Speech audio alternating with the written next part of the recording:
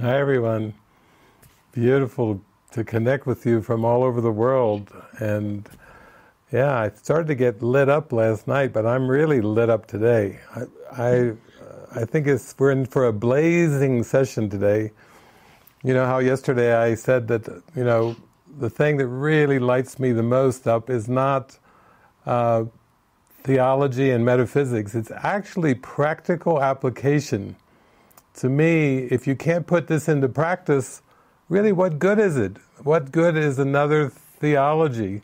What good is another thought system if you can't live it? If you can't put it into practice, then, that's a real practical question. What good is it? What value does it have for you? Even if you read the Course and you go, sentimentally, I agree with it, does that really help you in your day-to-day life, sentimentally agreeing with something, or is it just another thought system that you find you're drawn to, but you still are afraid of it, or you're resisting the Spirit, or you're defending against your awakening? So I think this afternoon, or depending where you are in the world, this movie, Take Me Home, it will show you, that's going to be a very experiential exercise for you, because you're going to get to watch everything I talk about put into practice in a very direct way, and just watch your emotions and watch your reactions to that experience. I think when I look through the questions and the prayers that you've written, I am so very touched. I just feel like you are all with me, and I can just feel your hearts in everything that you write. And a lot of times I read through these expressions that you write.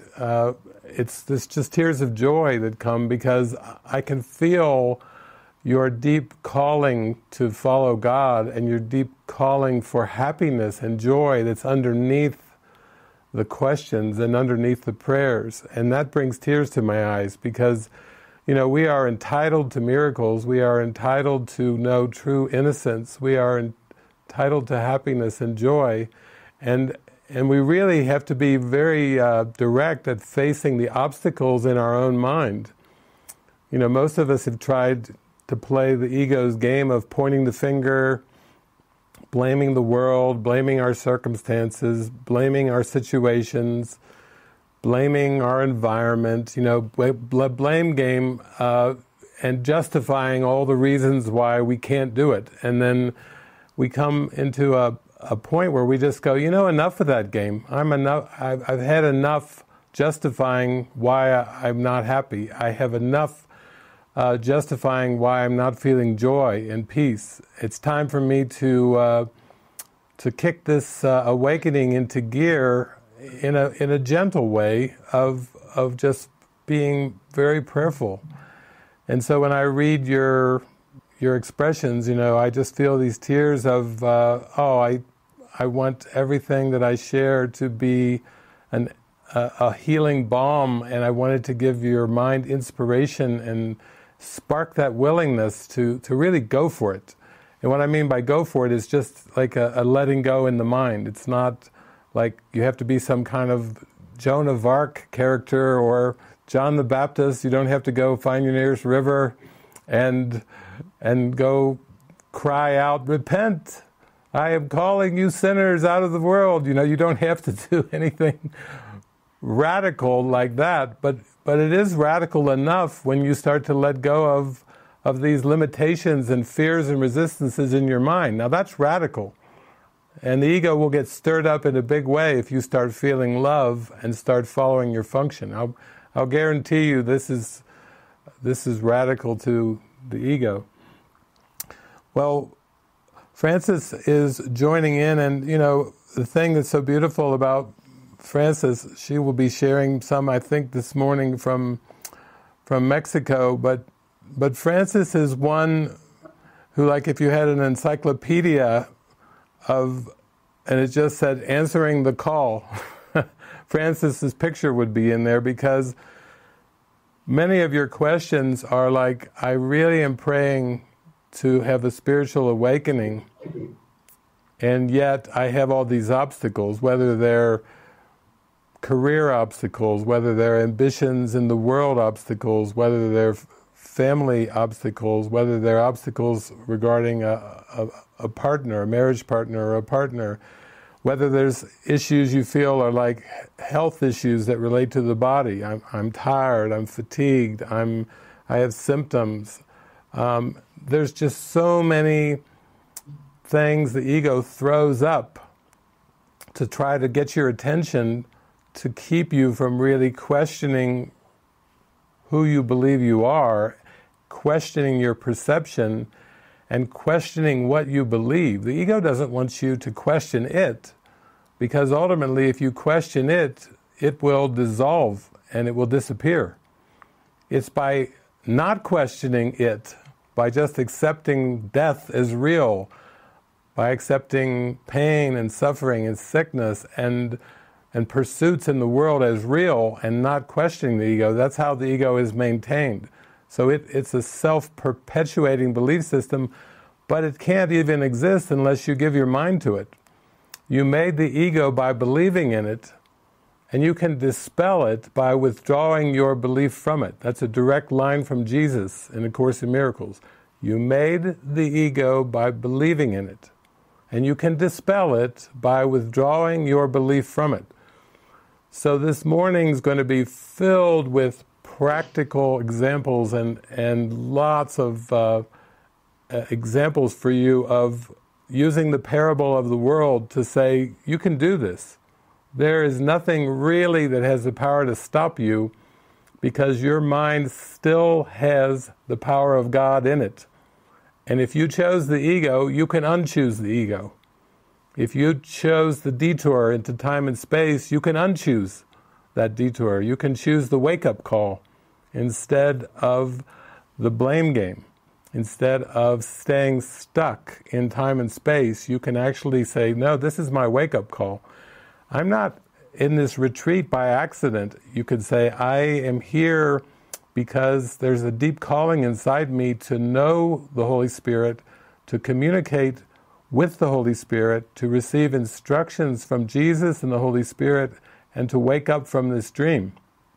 And before I wake up, I'm going to be having a happy dream, a dream of non-judgment, a dream of wholeness and inclusion and good. Isn't that good to know?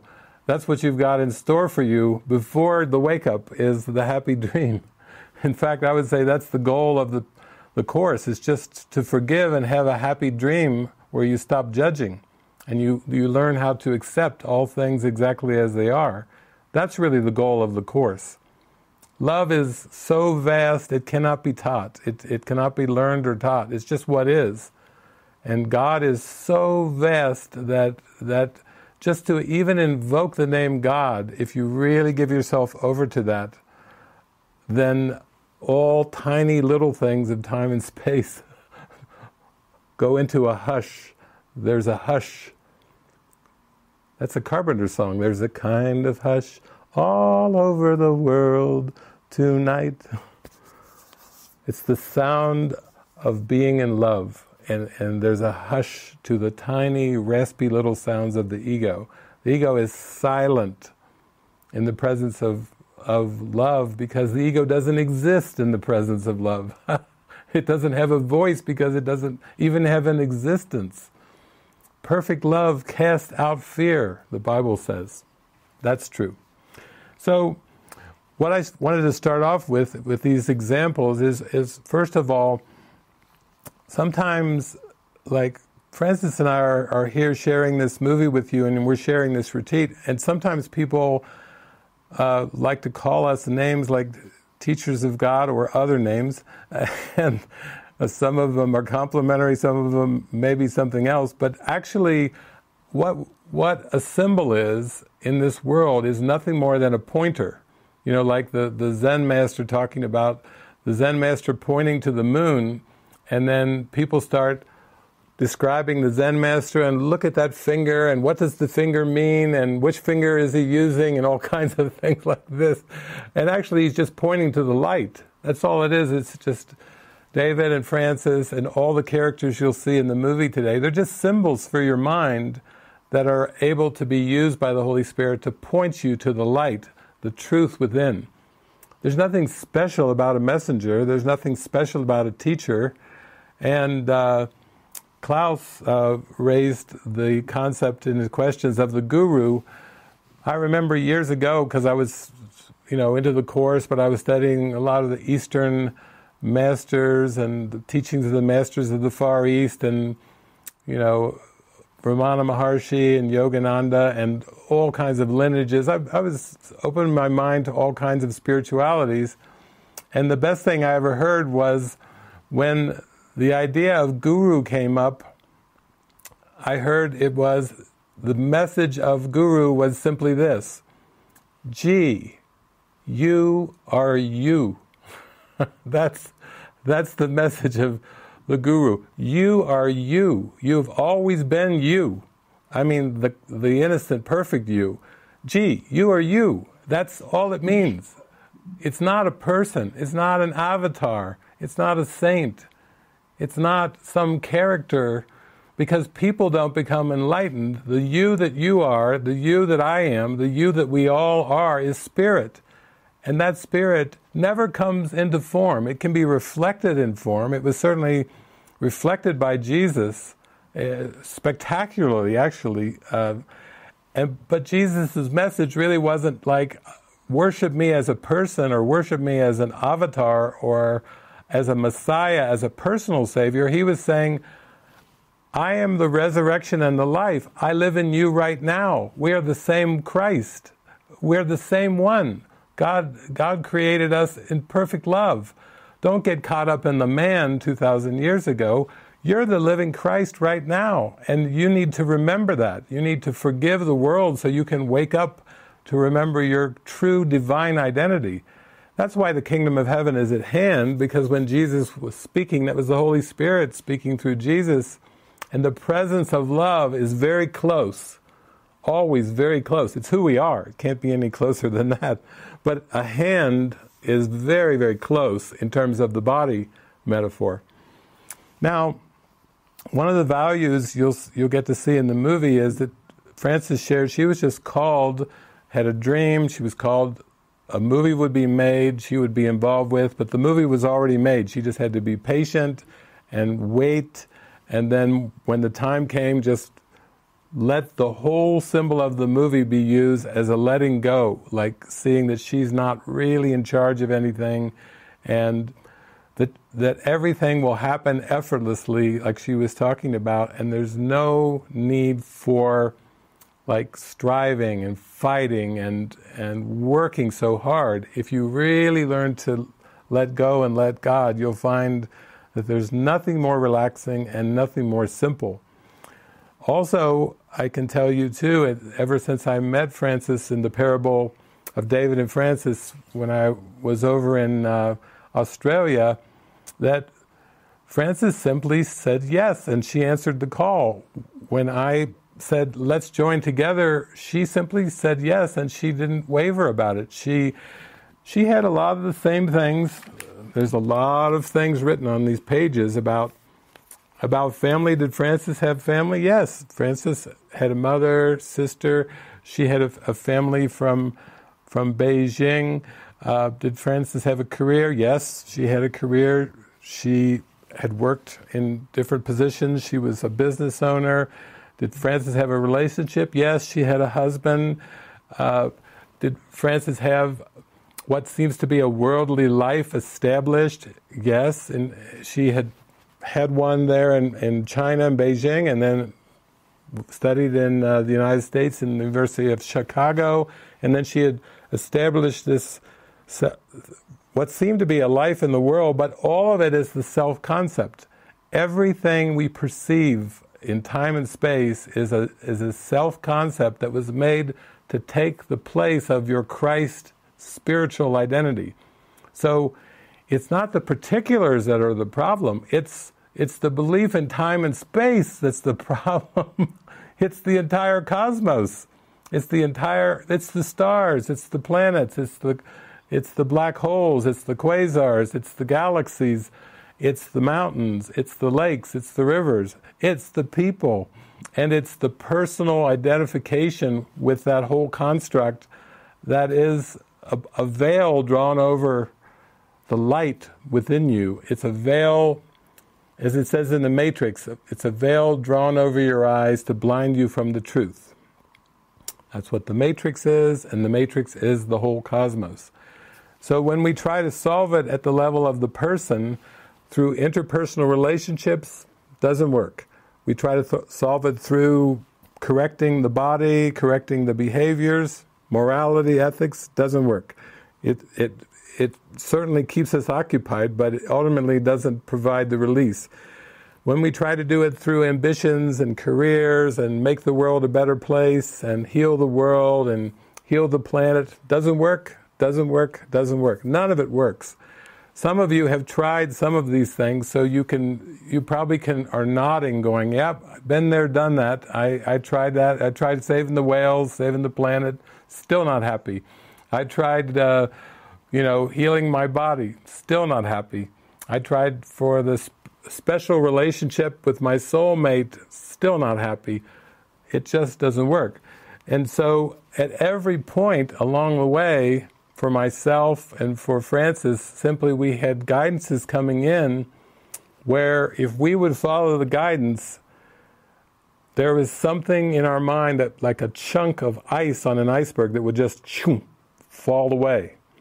Every time we followed the guidance to empty our mind, to take the next step that the Holy Spirit and Jesus were giving us, things fell away. And those things involve all the concepts that I have referred to.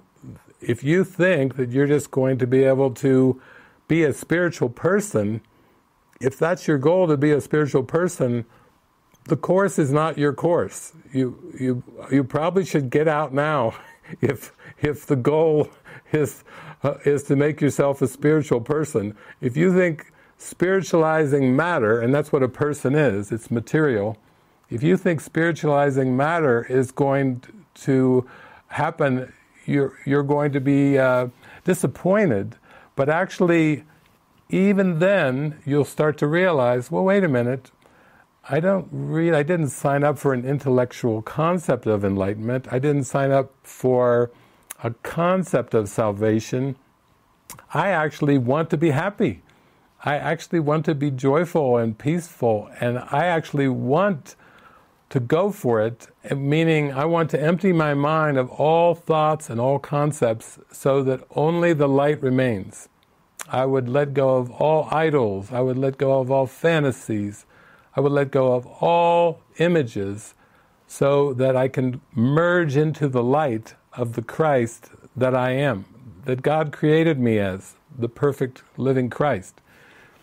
So for Francis and I, you could say we took our steps, and those steps were steps in the mind, and they were simply steps of this is next, and chunks of self-concept seemed to fall away with every decision that we made.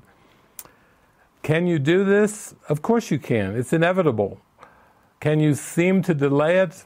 Yes, if you're kind of on the fence with it and you're not quite sure of where this is all heading and you're quite afraid of the light, then the ego will give you lots of ways to slow down and distract yourself away from the light. This whole cosmos is, I call it sometimes Distractionville, and if you want to play around in Distractionville, you can.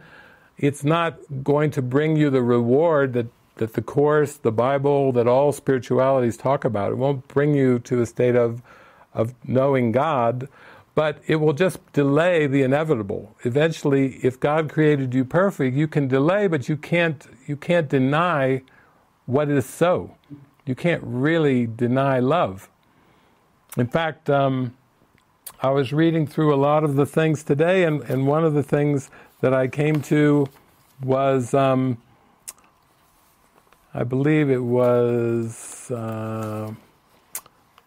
Elenique who talked about, it wasn't too long ago, that her son passed away, and then actually she came to a point where she had his voice come into her mind in a dream and basically say, "Mom, love is all there is.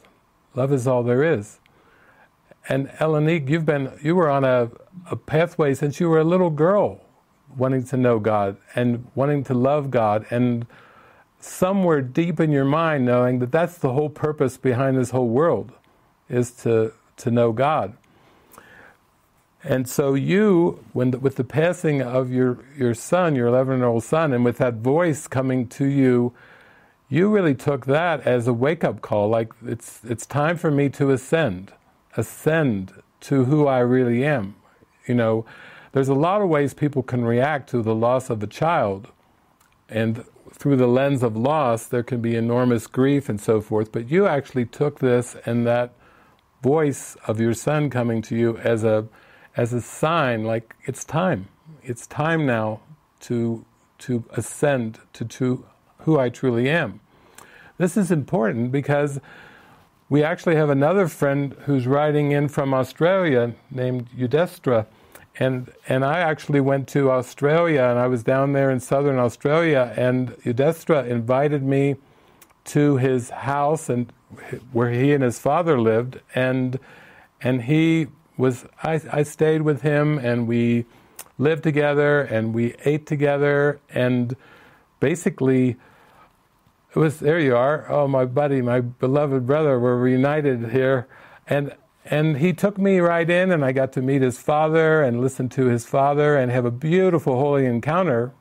And Eudestra is going through an experience where his son as well was taken away in his dream, his perception of the dream.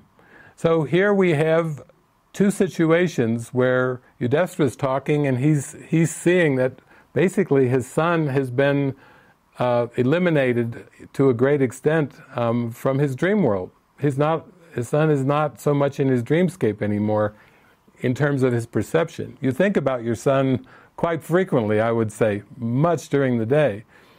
And here we have Elenique, whose son was also taken from the dreamscape.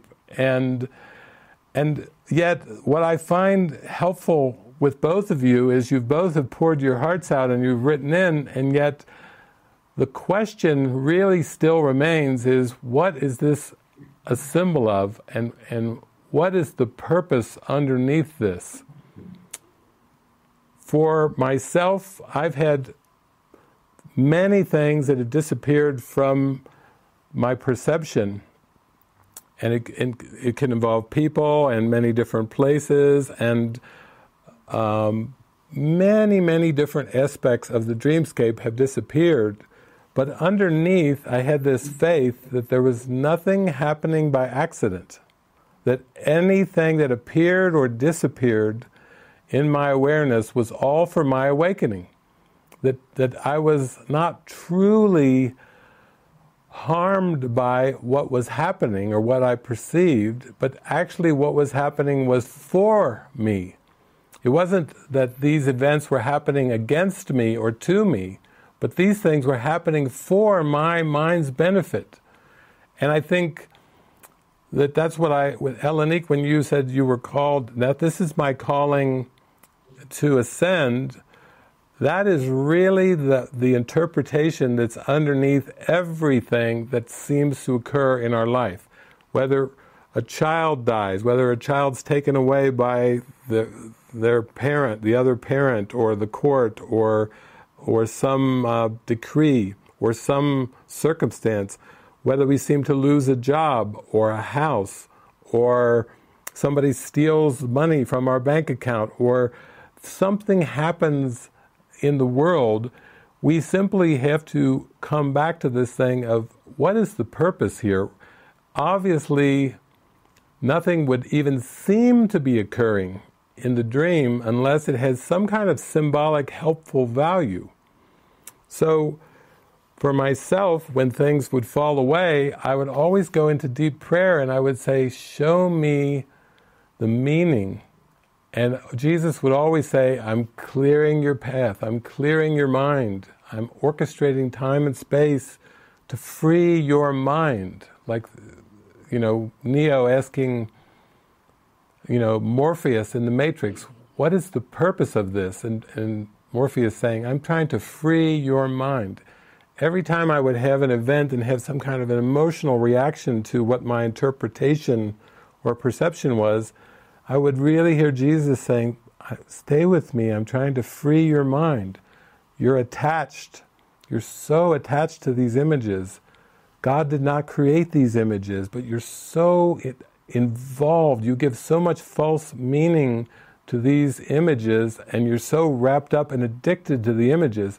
But I am with you. Be of good cheer, I am with you. I will free your mind. Trust me, I will free your mind. And so, when things for myself, for Francis, like family self-concepts started to dissolve away like dust into thin air, careers, concepts started to fall away like dust in thin air. Things that we thought were important, like certain kind of intellectual ideals that we had hoped for, ambitions we had hoped for in our worldly life, they started to fall away like dust and disappear. Everything starts to disintegrate as the mind integrates. It works together. It's a disintegration of the ego and an integration of the mind. So you come to this beautiful, holistic perception. You're no longer interested in the pieces of the puzzle. You want to see the big picture. You want to see the whole thing. You're a child of God. You're entitled to see the whole thing. You don't have to live in a tiny little space in your mind with holding on to little self-concepts that God didn't even create and doesn't even know they even exist. You don't have to cling to those. You can free yourself and let your mind soar. Many of the questions that you've written in have involved family, they've involved profession, they've involved, let's see, what's another thing? Oh, you're coming close to a leaping off point, but for some reason, the personality self is still pretty prominent in your mind. And so there's a little hesitation there, like you're coming close to a leaping off point where you're really ready to take a dive with Jesus and the Holy Spirit, and you know the water, you're looking at the pool and you're like looking, and Jesus, Holy Spirit are saying, come on, jump in, dive in, the water's warm, you're going to love it. You come here for a swim with me, and you will never tinker around with the images of the world again. You come swimming in spirit, and you're going to wonder, how could I have devoted so much mind effort to staying in the tinker toys when this beautiful, lush pool of love and light was always there, beckoning me, saying, come on over here. I'm still here. We're still here.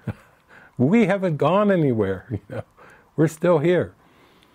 So I'd like to actually go through today and address you and address some of the things that you have written in, and I thank you, Yudestra, and thank you,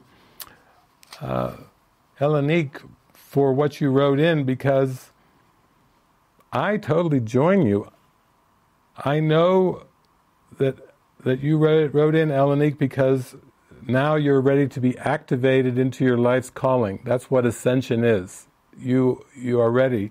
And also, Yudestra, when I read what you wrote about your son, I feel your heart. I feel your heart. Yudestra was writing in because he's lost custody of his son, and he hasn't seen him for over a year now.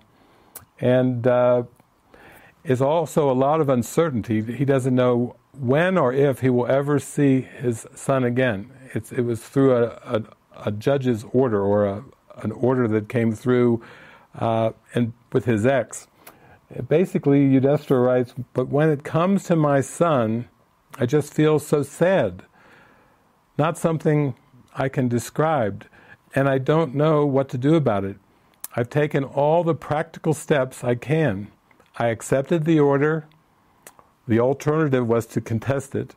I got legal advice, attempted mediation, which failed, and I don't know why, for reasons of confidentiality, and I worked the course as best as I can. Instrument for Peace, Levels of Mind, workbook lessons, videos. Everything helps a little bit, but the sadness is still there. I just miss my son and I worry about him. I don't know how he is, where he is, what he is doing. And I just don't understand why any of this even happened. It makes very little sense to me. None, really. Life just seems so different now. More just existing. Little enthusiasm. I sleep a lot. Often tired. I don't look forward to much. Feels like a surreal bad dream, and I don't see a way out. Just more of the same, and I have had enough. I am sick of it, but I can't seem to shake it. So I'm bringing this up, and I'm using your example, Yudhishthira, because this is exactly what the ego wants us to feel, depressed. What does Jesus have to say about depression? Jesus says, depression comes from being deprived of something you want and do not have. He also says, this is from Jesus, remember, you are deprived of nothing except by your own decision. And then decide otherwise. So this thought about your son is not really a thought about the Son of God. I'll guarantee you, if you were thinking about the Son of God every day, and I like to think about the Son of God, it's who I am, so I actually think about it a lot. I'm so grateful. I just keep throwing praises up to the heavenly Creator for creating me this way, as a Son of God, as a perfect, innocent Son of God. And I am so enraptured in joy that I cannot even speak of these things. And I know for you, you're saying, I'm so sad that it's hard for me to speak of this. You know, it's almost like the words now, it's almost like, why bother? It's like a deep, dark pit. But I'm telling you that this is a self-concept that the ego made up.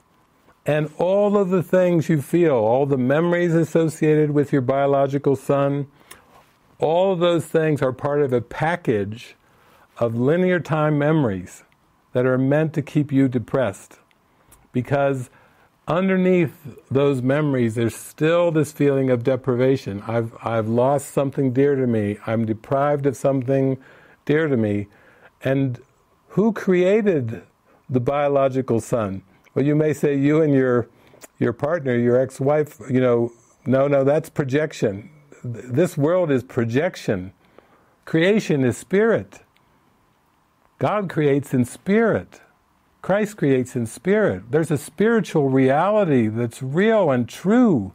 It's here and it's now. It's for us to behold. And that's the only purpose that there is for this world, is to forgive it and to experience that spiritual reality. God wills perfect happiness. God wills joy. God wills peace of mind. And depression is one of those ego tricks where we've bought into this belief in deprivation, that somehow we're deprived of something that we don't have. And Jesus is saying, if you will give me your mind, and you will follow me, and you will align with me, I will give the world back to you.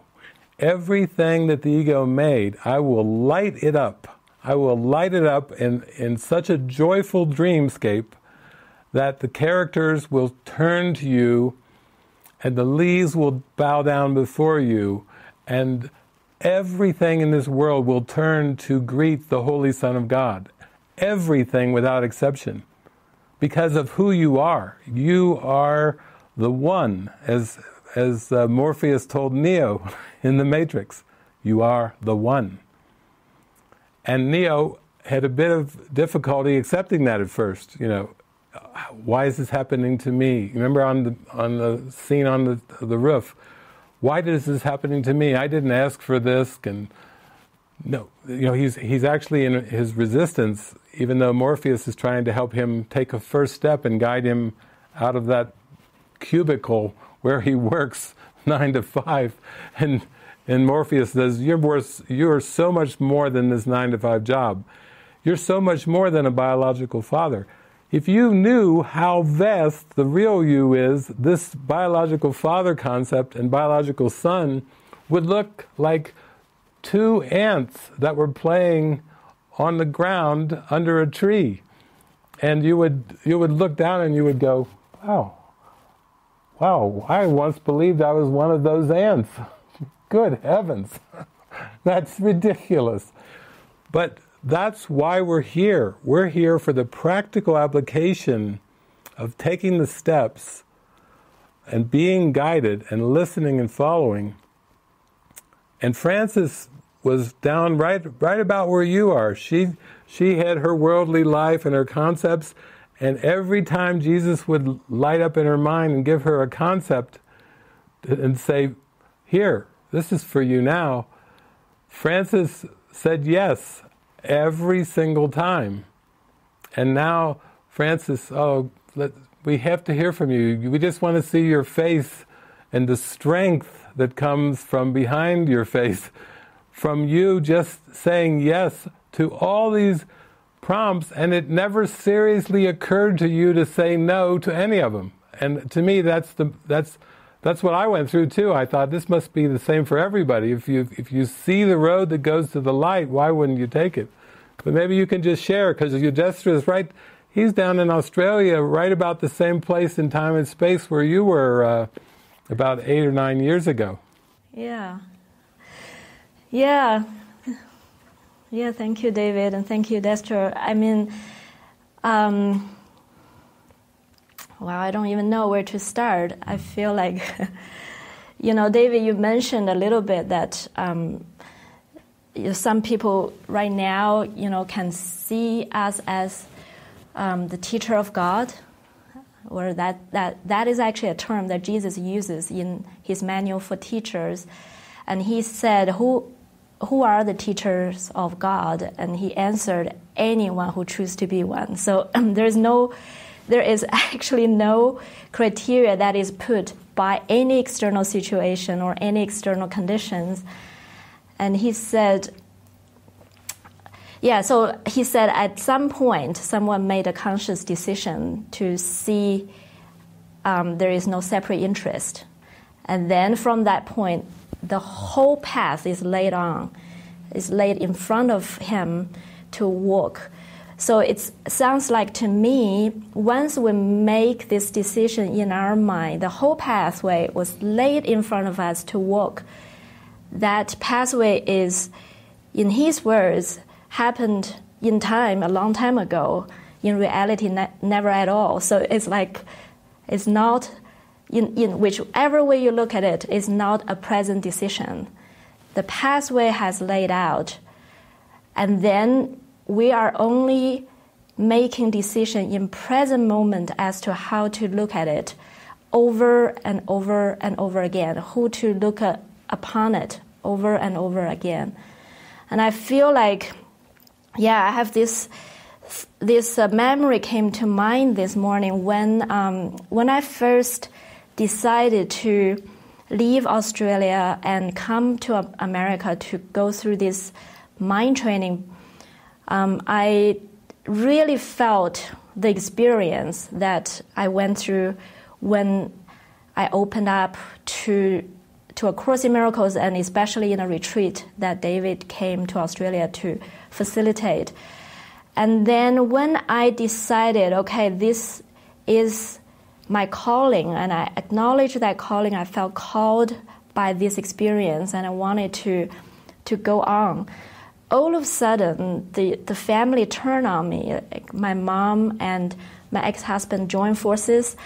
They started to become as tight as, they're so together, and they said things to me that I would never thought I would hear from them, especially saying how selfish, how irresponsible, how ridiculous.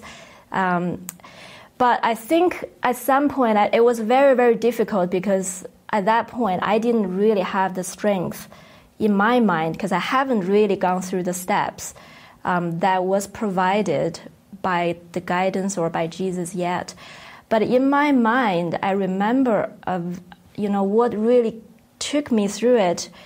Of course, it was this overwhelming attraction to the happiness and to God, but also I felt if I stay, I would become resentful, and they would be the reason that I'm resentful. And deep down in my heart, I thought, I cannot do this to them or to myself.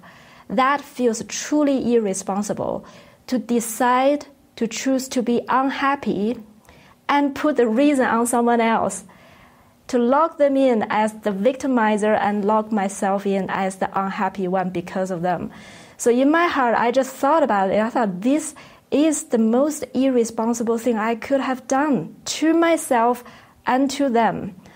And I thought, I will never make them victimizer for me. And I would never choose to be a victim of unhappiness. Now I see what is possible. So from that point on, I felt this desire to be truly loving. And to be truly loving is to refuse to be a victim and to put them in a position that they don't belong, So that was the moment that I felt I have to do this. Even though they say this is the most unloving thing I could have done, deep down I know this truly is loving. And could I explain to them? No way. There was no reflection in the world that could reinforce this is loving in any way. But deep down I thought, if I choose to be resentful, to be unhappy, that is unloving. That is the most unloving thing I could have thought of. So that little flame in my heart just said, I have to be responsible for everything. And there's never going to be a reason for me to say I am a victim. So I feel, just listening to you and like all the people in our relationship, they can seem to be gone in form, but they can never be gone in truth, in our mind. And how we perceive them and what we decide their role to us, is completely up to us. But I feel the first and foremost thing, the most responsible thing we can do is to say that I need to be happy.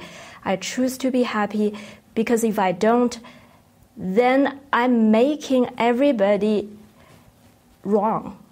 And I'm going to project this responsibility onto the world to hold myself back. That's why Jesus says you're a prisoner and you hold both in prison. It's a double-sided lock, because they are like limited, a limited perception of who they are. They're not son of God anymore, and they are the abuser or they're the victimizer.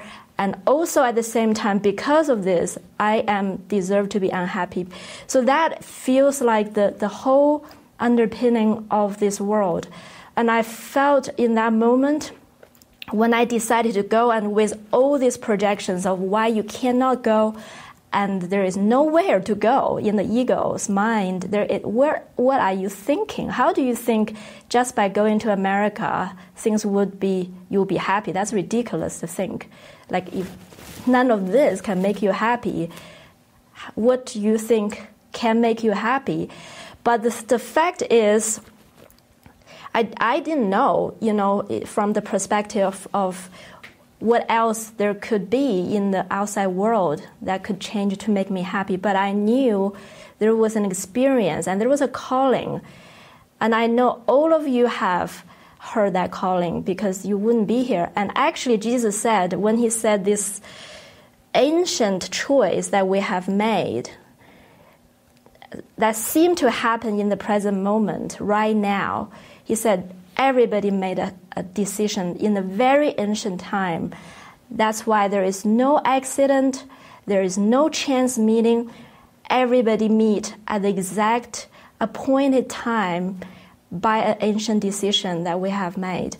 And yet, right now, in this present moment, we can choose who to invite to our mind, to look at this ancient situation. And I feel like that is our responsibility, and that is truly the most loving thing. And even that moment was like a defining moment for my journey, because I went on this pathway and I thought, deep down somewhere, I see through all this attack, and I thought, wow, I know we want the same thing. They want me to be happy. They don't admit it, but I know. So that gave me the strength, because I saw we actually are the same. And I would say that is what A Course in Miracles is calling true empathy. We see that they're not different than ourselves, despite all the appearances, despite all the the seeming thoughts and words. They are the same. They want us to be happy, because in that we free the whole world. We become free from everything and everyone.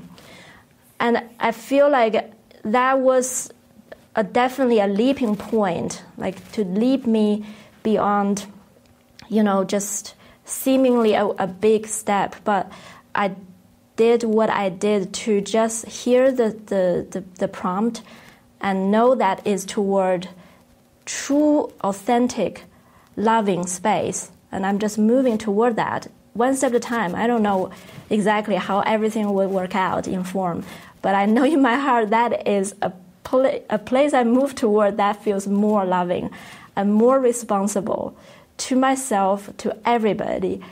And I feel like in this journey after that, it is the exact same thing I'm doing over and over again in all kinds of situations.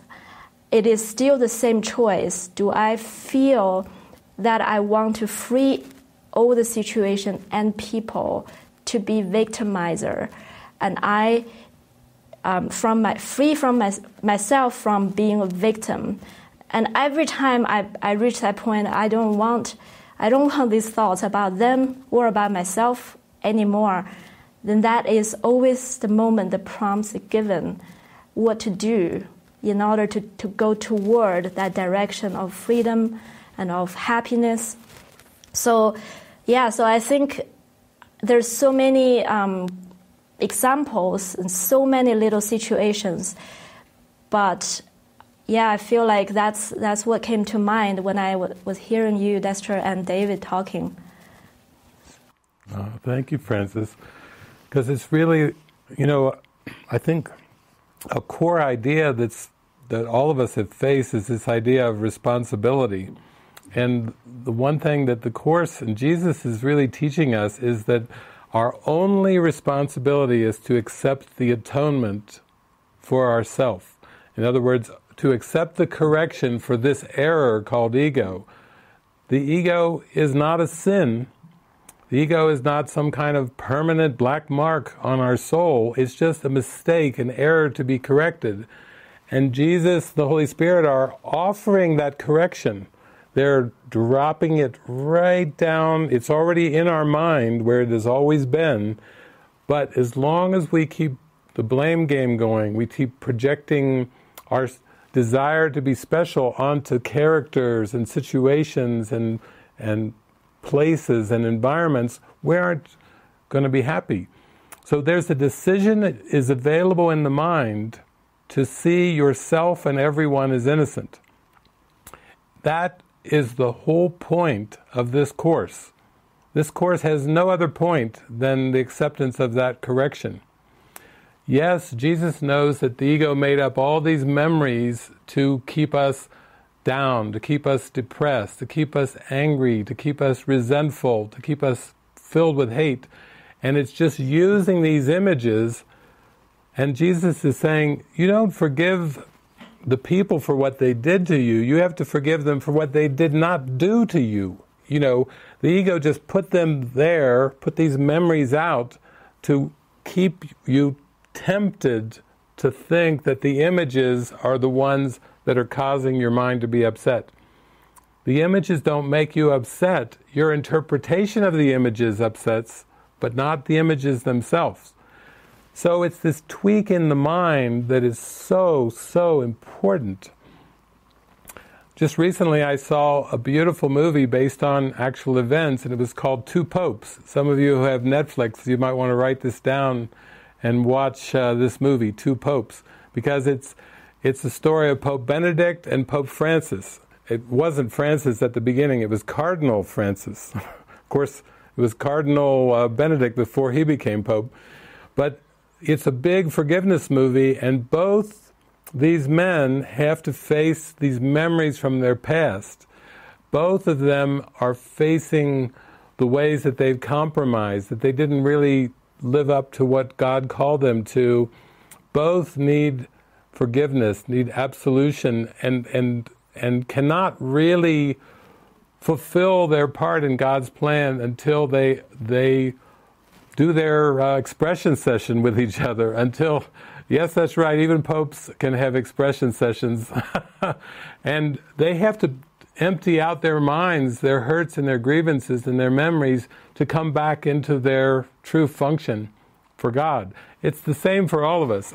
And I would say that that's the commonality, that we share is we have a very powerful mind that is capable of choosing again, that is capable of releasing the meanings that we were so sure defined us. And Jesus is saying, no, those memories, even those memories of what you think you did that you shouldn't have done, those memories of what you should have done that you didn't do, yeah, those memories, all those memories we keep rehashing over and over that we feel guilt about, Jesus is in our mind saying, listen, it's a setup. You've been tricked. You've been tricked into this guilt. God didn't create you to be guilty. God didn't create you to be sad or depressed. God didn't create you to have anxiety and stress.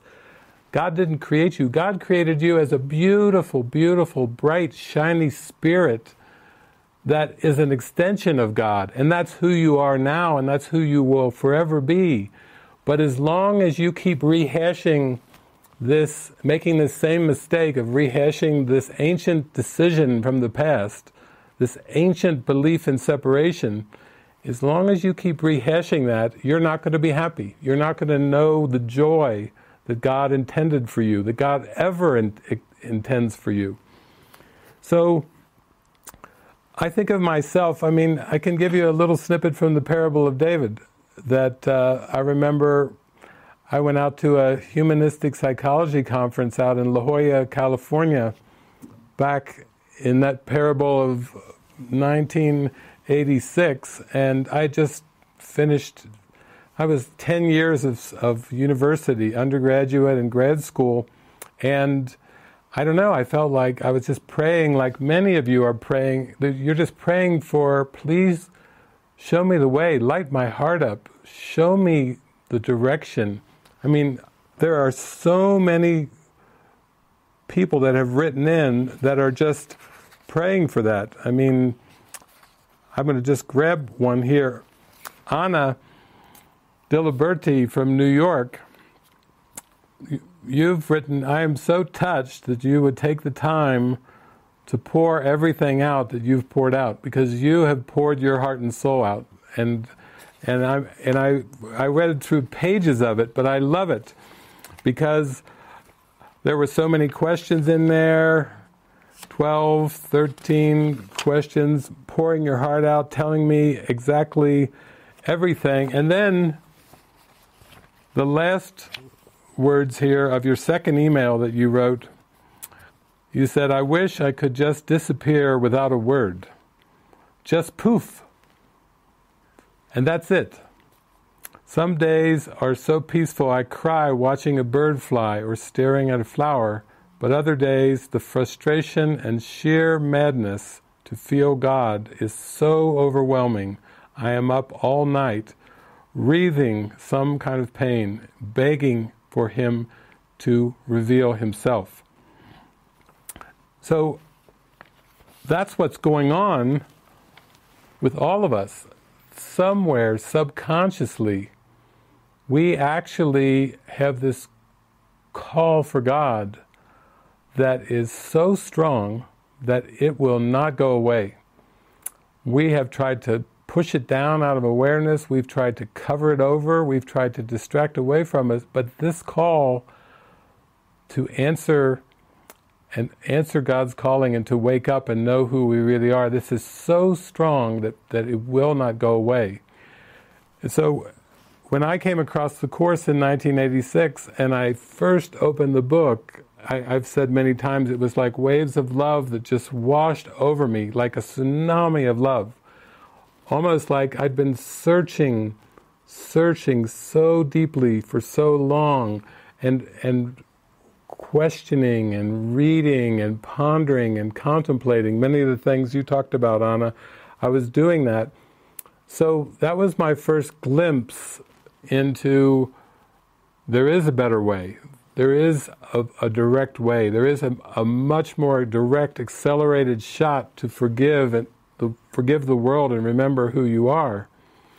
And then I read the book intimately and prayed for several years, and then I was guided to go with some friends to a retreat in Monroe, Michigan, with Tara Singh, who was a Sikh man from India who had given himself over to A Course in Miracles, and he was a student of Krishnamurti. So, I know you can relate to that. Very devoted. The Course came into his life. I went there. I felt such presence, such stillness, such reverence, that it confirmed for me, again, I want to take this Course all the way. I don't want some kind of a concept, teacher concept. I don't want some kind of just another thought system to talk about or another theology to believe in. I want that reverence, that stillness. And Tara Singh was a beautiful representation for me of that. Then I also started reading the book I had bought along with A Course in Miracles called Forgiveness in Jesus by Ken Wapnick. And I started to get these strong promptings to go visit Ken and his wife Gloria up in the Catskill Mountains. But I was living simple. I didn't really have a bank account. I had no resources. I just had the Course book and a lot of willingness and determination. So I was using the Course like an oracle. I was praying every day, miracles. I was having many miracle experiences every day. And then at one point I got this strong prompt. I was driving around, what I could afford was a little Volkswagen Rabbit. And I had this little rabbit I would drive around to Course in Miracles groups and have all my holy encounters with. But it was so rusty that the passenger seat in the little rabbit, the floor had rusted out, and there was literally a hole in the floor on the passenger seat of my car. So when I would give my dad, my biological father, Jack, a ride, I would say, just put your feet to the sides. I don't want you to fall through the car while I'm driving. The car was so rusty that the floor had fallen out on the passenger side. So they had to sit in there very carefully. And I remember thinking, this rabbit is going to die. And one day, I got up in the morning and I was reading the Course and doing all my things, and Jesus was talking to me, and Jesus is like, I'm going to take you on an adventure today. So we're going to a yard sale, and he guided me to this little yard sale in Deer Park, a little town right next to where I lived. So I hopped in my little rabbit and I scurried over there, parked my car on the street, went back in the back, and I walked in the backyard for the yard sale, and the mother and the father and the sister and the brothers all came up to me while I was at the yard sale, and they all kept saying, "We know you. Where do we know you from? Where do we know him from? We know this guy." They all had a recognition, the whole family. And meanwhile, I had all this joyful time in the backyard. That's what happens when you follow Jesus. You have amazing holy encounters with people that before that morning I had never even met. And at the end, they were asking me more and more about things. And I said, well, I was thinking about maybe taking this trip, but my my car is in bad shape. And I talked with him a little bit more, and then one of the sons said, I have a car that's in the garage. Maybe you could take a look at it. So I went back, and it was another tiny little car. It was a Chevy Chevette, and I had my little Volkswagen Rabbit, and I went there, and I looked at it, and then I said, well, I'll keep that in mind. And they gave me hugs and everything. I went out to the front yard. My rabbit died. My rabbit died. It died right at that house, right at that yard sale. And I thought, okay, what's going on? I went back, and they all like, oh, you're back again, hey. I walked back, and I said, my rabbit died, my Volkswagen Rabbit. And they go, well, looks like, the brother said, looks like you're supposed to have my car then.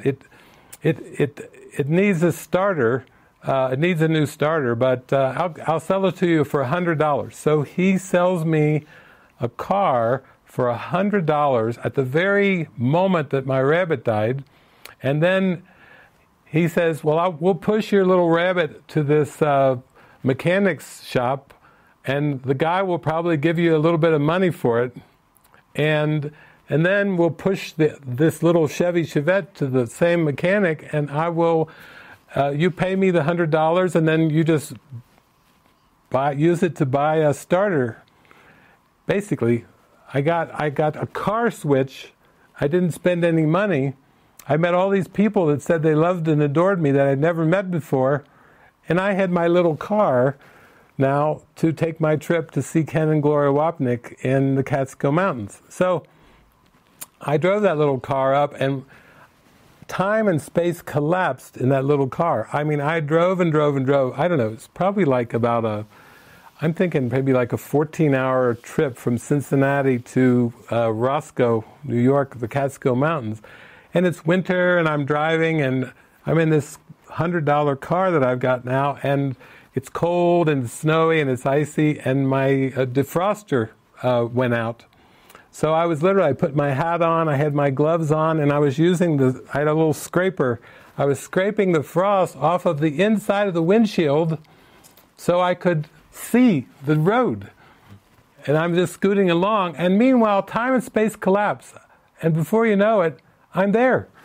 I'm there, and I get to there, and I got there a day early from when the retreat I was attending was supposed to start. So I get there, I look around, and I see this big white building, and I drag my little car over there, I walk in, and I'm in there looking around, and I hear this voice talking, and it's Ken Wapnick.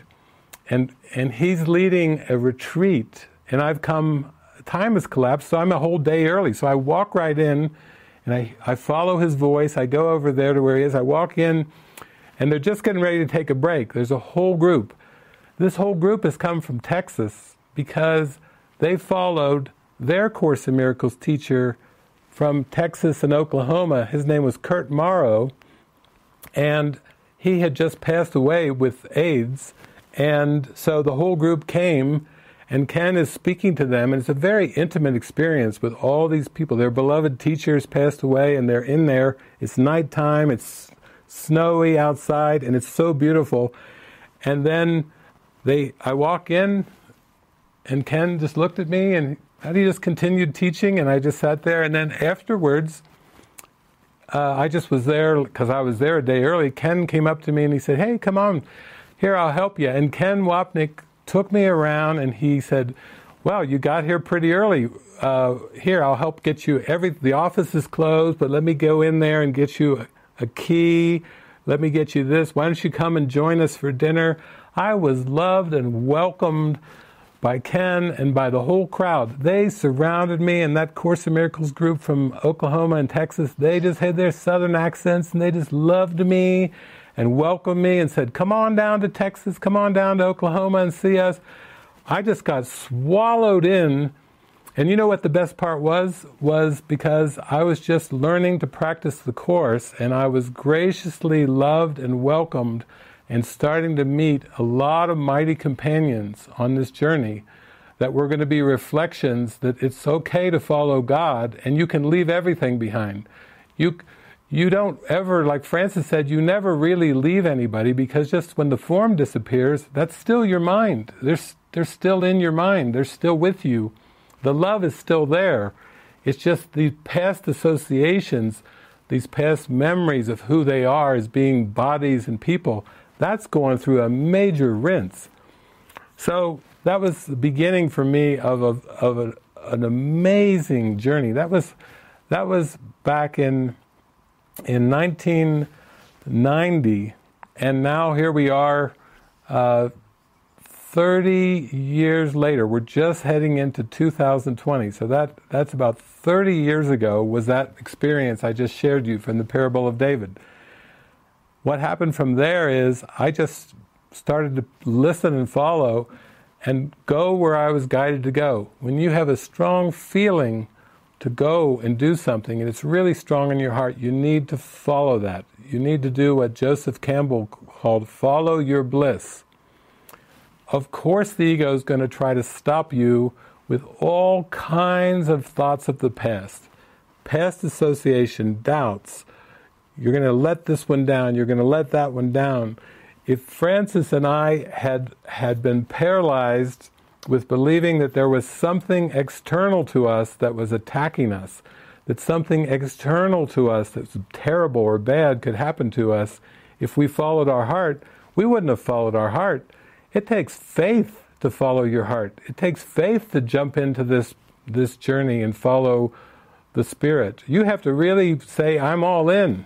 You got to really say, I'm going to follow this, and I don't know where it's going to go.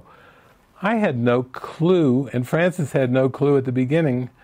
We simply felt something calling us, God calling us in our heart in such a strong way that we couldn't say no to it. Believe me, I tried for some years back, I'd say in the 1980s, like around 1984, I started to get this calling, and I tried to stuff it down. I tried to turn away from it, and it hurt worse to try to deny the calling. And when I finally gave into it, it just has been like a rocket. It's just taken my mind higher and higher and higher and higher, just because I would listen to the guidance and follow. Listen, follow. Listen, follow. Ego throws in all kinds of objections. Yes, thank you very much for sharing, but listen, follow. Jesus is my teacher. Thank you very much, ego. Thank you for all those attack thoughts, and yep, go ahead, come on out of your hiding space, your unconscious hiding space. You're not real, and I'm not going to listen to that. I'm going for the miracles, and I want to have my perception expanded, not stay stuck and contracted, believing I'm just a lone person in this world, lonely, separate, and afraid. Sorry, that's not my calling in this lifetime. I'm here to go way, way, way beyond that.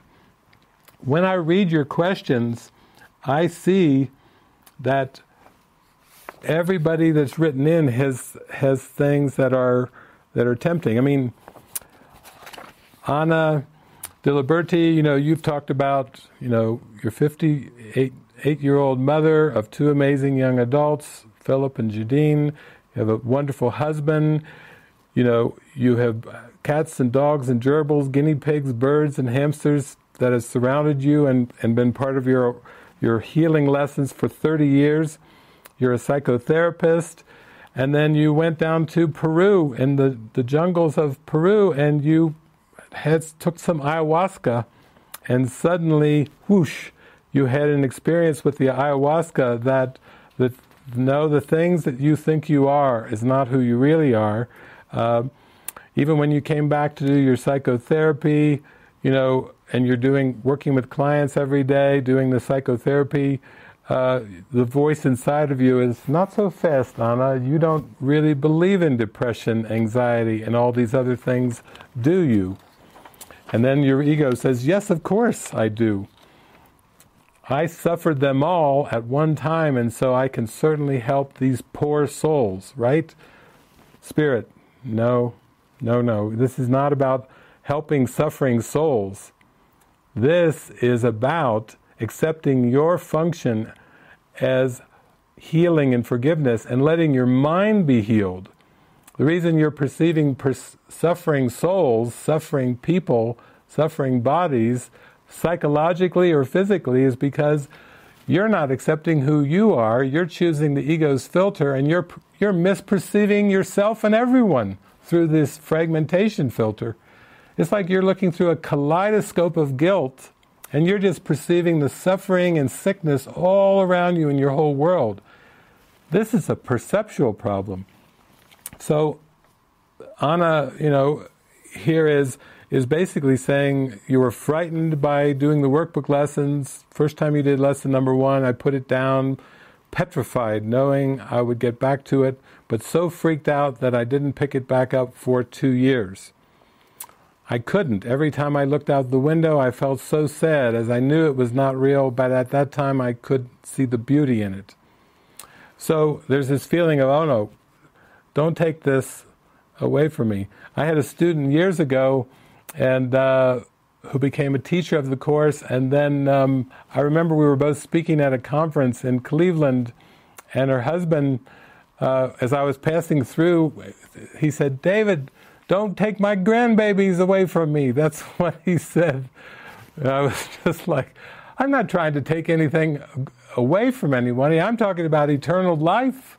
I'm talking about living an inspired life where you can shine and bless everyone that you see equally with the light of Christ. I'm not talking about taking anything away from you. So, I love it. Anna, you have poured your heart out. Basic questions. Did I understand it correctly when ACIM says we have never left God? We are merely dreaming we have. That's correct. It's just a dream. The fact of the matter is, there is no leaving the source. It's impossible to leave God.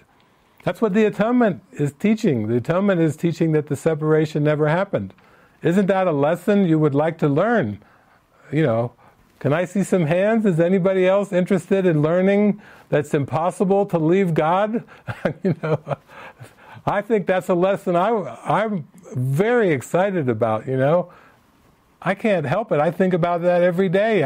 I just go through my day with such gratitude and happiness that I can't leave God. That's good news for me. Question 2. Why would we choose to want to be separate from God and go into this dream state to experience individuality and separation? Well, that's that ancient choice that Francis talked about, and I'll tell you what, Jesus says this, the ego will ask, he says this in the clarification of terms, the ego will ask many questions that this course has no answer to or answer for. How did the impossible happen? To whom did the impossible happen? And many variations. But Jesus goes on to say, an experience will come that will end your doubting. He doesn't say an intellectual concept will come to end your doubting. He doesn't say a theology will come along to end your doubting. He doesn't even say a book will come along to end your doubting. He says an experience will come along to end your doubting. So really, only the ego would say, why did the separation occur? Because the ego is separation, so it likes that question. There's no intellectual answer for that.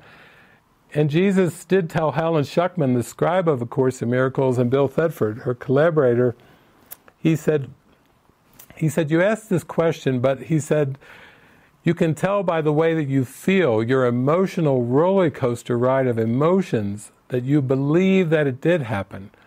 And Jesus is teaching us that this belief in separation and all of the images and memories of time and space and history that seem to be part of this belief only seem to you to be real.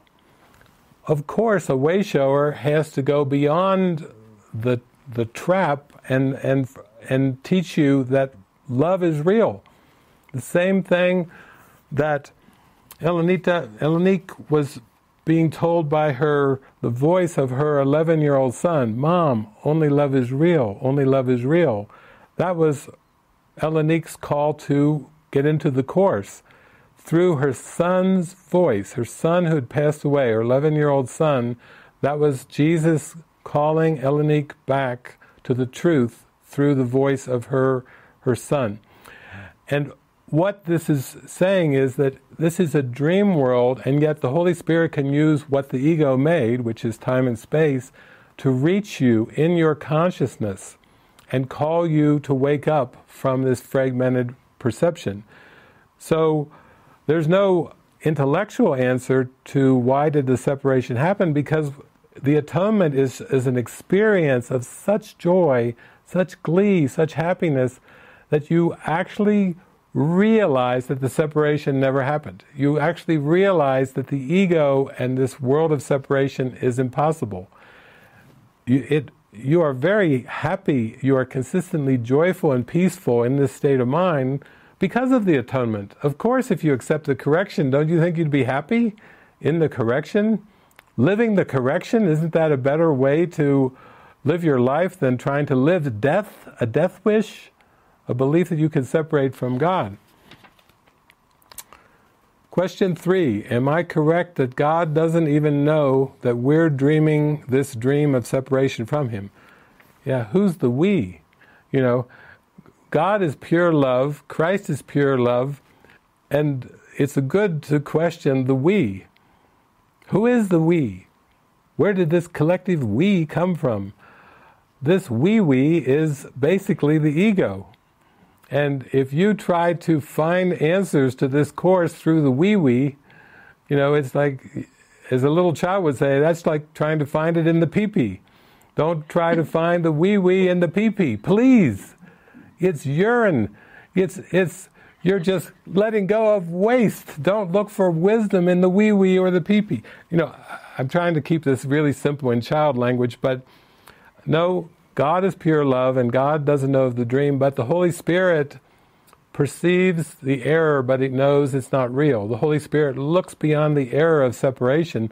That's why the Holy Spirit is our guide, because He's not fooled by this trickery of ego separation. The Holy Spirit knows you as the Christ. The Holy Spirit knows you've never left God. The Holy Spirit is the remembrance of God, and while you're unwinding from ego perception, it's the Holy Spirit and Jesus that are giving you your instructions.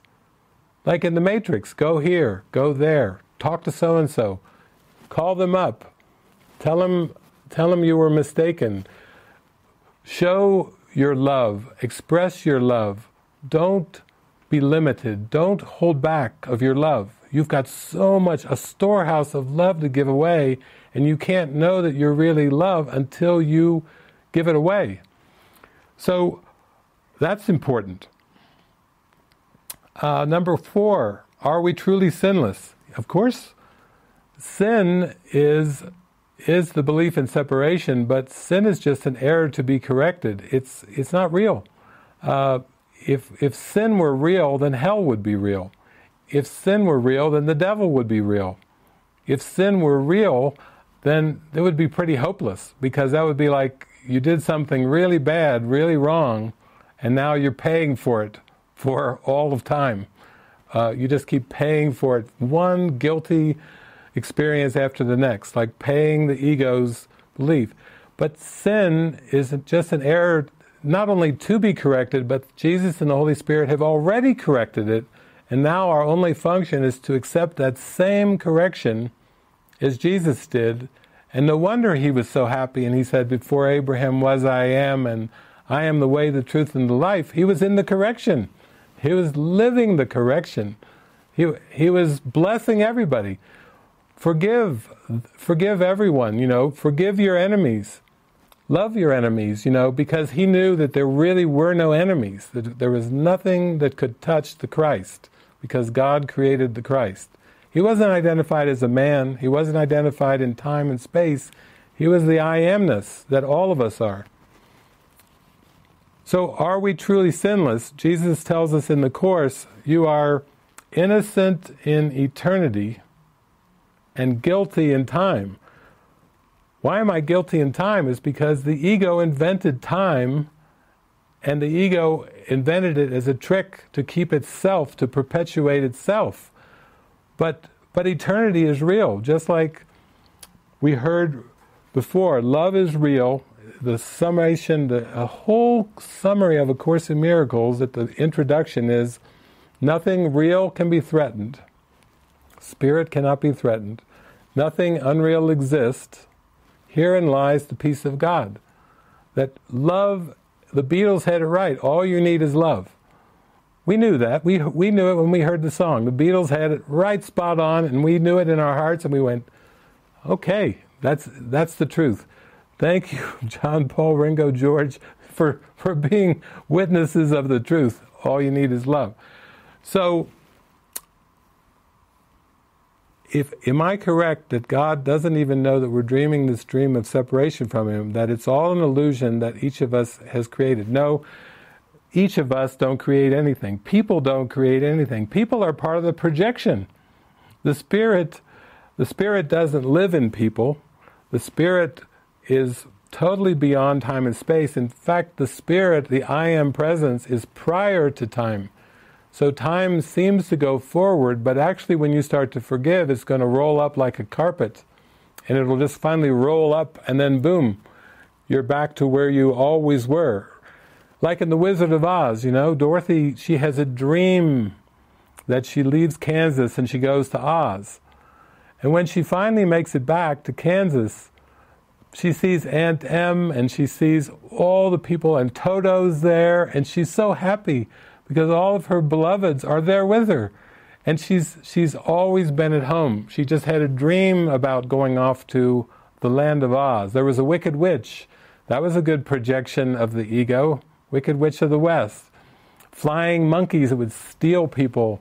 I remember as a child I was quite frightened by the Wizard of Oz, and the mind that falls asleep and forgets God gets very frightened in this world of these projections.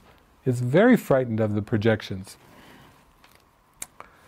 So we are truly sinless, but you have to understand that as long as we believe in anything of this world of time and space, that's what generates the guilt. Jesus teaches us in lesson 133 of the workbook, I will not value what is valueless. But he doesn't stop there. He tells us, he gives us a little sermon on telling the difference between the valuable and the valueless. So he gives us the great lesson. I will not value what is valueless. And then he tells us, if it will not last forever, it has no value whatsoever. And if it will last forever, it has all value. That's the first criteria for telling the difference between the valuable and the valueless. Now you may look around and you may say, I look at my children, I look at my husband, I look at my apartment here in New York, I look around at my life as a psychotherapist, and whoa, what a trip. I remember reading some part. You're wondering, why am I going through the day? I feel like sometimes I just like to go sit under a tree. Am I talking to these people that are around me, and are these people even real? Is this person even real? You're starting to really ask some deep questions, like you've poured your heart out. Pages of great questions, I have to admit. I love it. I love it when somebody really speaks what's on their heart. You're saying your children, you talk about some of this with your children, and your children think you're crazy. What did Frances say earlier, As soon as she started to get into the tractor beam of love, her husband and her mother, who weren't even close, they started to jump together like to team up onto her. It looked like Worldwide Wrestling Federation. They do a double team on her to stop her from calling. They're trying to pin her to the ground, both of them jumping on her like, you ain't answering no call. What's so good in America? Why? What are you going over to see this guy David Hoffmeister? Who is he? We've got better than David Hoffmeister in Australia and China. We've got a lot of people here in China that are a lot better than that. You got to go see some balding guy over in the United States, in Utah, in the desert. Like, you've really lost it, sister. They're trying to pin her down to the mat. She's like, no, she's a fierce one. Frances was a fierce one. Okay, so let's go on. You wrote a few questions in here. Okay, question number 5. When these questions arise, I start to wonder, am I really here? Do I have my children? How and why would I be creating all this? What was my original intention for all of this? Is any of this really happening? And then you start to get off into all kinds of ego questions. These are like ego metaphysical questions. So did my kids dream the dream that they would be my children at the same time I decided to have them? Our ancestors knowing each other in heaven, reuniting with those we've loved on this planet, even real? How can it be at all if this is an illusion? Good question. That's the last one. How can it be at all if this is an illusion? Now, suppose there's Jesus telling you that the world is an illusion. Now, how does that practically help you in your daily life? I remember I had a friend, Resta, one time, and she was reading the course, and she was working on lesson 132. She took a walk in a cemetery nearby my house, Peace House in Cincinnati, and she's walking in the cemetery. She's listening to my talk, and then she's going through lesson 132. And in lesson 132, Jesus says the word, "There is no world apart from what you think." And then he comes right out and he says, one sentence from Jesus, "There is no world!" exclamation point. And so Jesus puts those 4 words together in lesson number 132, "There is no world!" exclamation point. He has the audacity to put an exclamation point after it for emphasis. So my friend Resta is in the cemetery walking around, and then she always comes to my kitchen to have a cup of tea and tell me what's on her heart. Like you, she comes and sits, have a cup of tea with me, pours out all of her heart like you did, and she sits down and she's really upset this day, this particular day. She's really disturbed, and she looks over at me and she goes, "Jesus has really done it this time." And she's miffed. She's really upset. And I said, "What did Jesus do now?" And she said, he's gone off his rocker. I'm doing his course, but he's lost it. He lost me today. He said, "There is no world!" exclamation point. And she said, "How is that practical for me? How does that help me? How does that actually help me?" She said, "He's gone too far." So I talked with her and I explained things to her and let Jesus come through and calm her down a little bit here. It's like, just calm down. That's an experience and you're not quite ready for that experience yet, but here, let's talk about things real practically here. I'm here with you right now. And so she had a calm talk, we had a cup of tea, she relaxed, she got centered and everything, and then she was like a channel for Jesus, that she would go in the other room, and she went back to go in the toilet, and she started to receive these songs from the angels. She got like 170 some songs, I think, from the angels, direct songs with 2- and 3-part harmonies, like they were giving her a whole pathway to God came through Resta, through these songs. And she goes off, and then she comes back, and she has her little recorder, and she's recording this song that the angels are giving her. And this was the angels' answer to her, "Jesus has lost it." They gave her a song called "There Is No World." And this is how playful Jesus is. First she freaks out and blasts Jesus for going off his rocker, and then she calms down, joins, and the angels give her this song. I'll give it to you. I'll give you the beginning of it. It's called "As If There Is No World."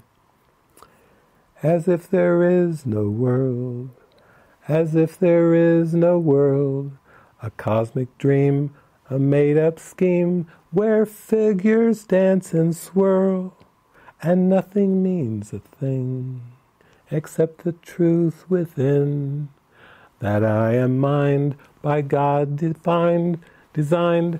He's calling me to live, as if there is no world. And then it goes on, no longer will I see that images define me. No longer will I try adjusting to a lie. It's not just one stanza, it's just like it goes on and on. Second stanza, third stanza. This is all for free on the internet. If you want to go to musicofchrist.net, I put it up there many years ago. The whole pathway to God is on musicofchrist.net, and all of these songs that Resta received from the angels.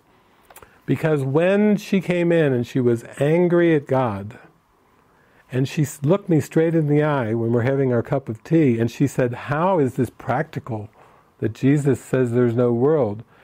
What came out of my mouth was, he's just asking you to live as if there is no world. He's asking you to live in peace and shine the light. He's asking you to live with your mind freed of all these concepts, emptied out from all these concepts and beliefs of who you are. He's asking you to be the light of the world. He's asking you, your mind, not you personally, Anna, but he's asking your mind to be the light of the world, to join with his mind, to let the light shine, to not take any of the roles seriously, to not take any of the positions seriously. You've written in here that some days you feel like you're just going through the motions when you go to work as a psychotherapist. That basically you really you say, I try to stay out of the past and the future and be in the now. My work, however, makes that difficult because most every client wants to discuss their past in order to get what brings them to see me, to get to what brings them to see me. So here's a job, a psychotherapist job that you have now. You've already had your ayahuasca experience. You've already had a glimpse that there's a voice within you and you've had a glimpse of the real you.